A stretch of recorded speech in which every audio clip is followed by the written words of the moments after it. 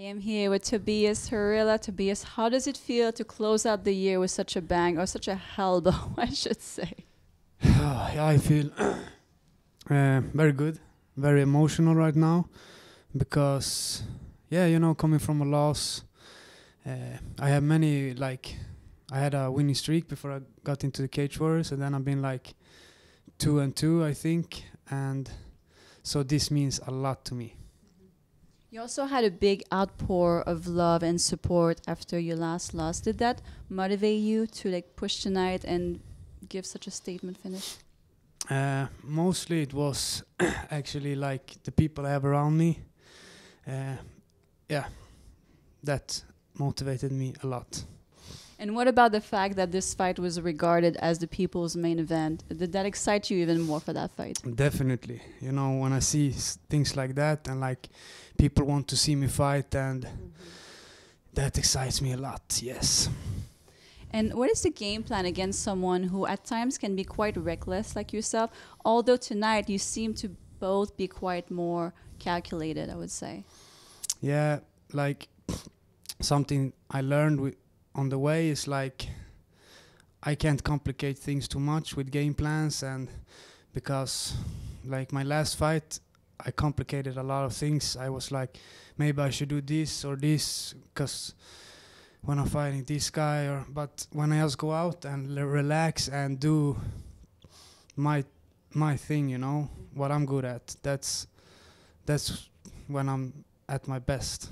So you were overthinking things a lot before? Yeah, this time I was just relax, don't put so much pressure on yourself, just go out there and fight. If he's better than you, it's okay, because I can take a loss. But when I lose because of myself, when I feel I can do better, that's hard.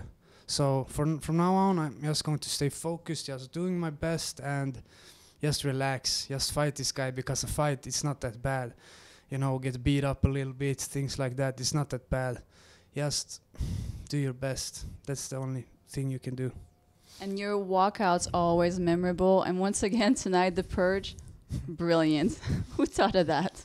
I just try to bring some more intensity to the fight. And now everybody's expecting it. So, and when I get people think it's nice, so I really enjoy doing it. The pressure is on. You got to be creative. Yeah, that's true, but it's nice. I like it. I love being here in Cage Warriors. I feel I feel so good right now. So what about 2023? What are you expecting? Is there anyone you would like to fight? How busy do you want to be? I had 5 fights on my contract, so now it's 4. I want to try to do them as quick as possible, but it's not all up to me. I just get me anyone. It's your call. Just tell me when and where, and I will be there. And also, I don't think too much about consequences of a fight. If I win, maybe this, or if I lose, maybe this. Now I just one fight at a time. Whoever it is, I will show up. I will do my best, and we'll see what happens. Well, congratulations! It's always so entertaining to watch you fight, and Happy New Year. Thank you very much, and Happy New Year.